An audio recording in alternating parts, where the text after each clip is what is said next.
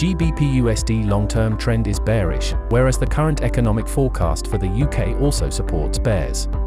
As a result, following the trend will likely provide the highest success rate for this pair. This technical analysis shows how the selling pressure increased from the 1.239 to 1.221 supply zone with a bearish structure break. Moreover, last week, the price revisited the zone and formed a decent double top pattern, indicating sellers' presence. The dynamic 20-day EMA is the primary barrier for sellers, where a neckline break below the 1.200 support level would validate the double top pattern.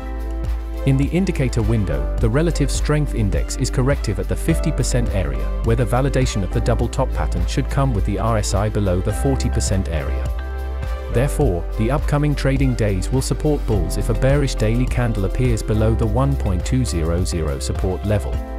The alternative approach is to find the daily price above the 1.230 level before aiming for the 1.250 level.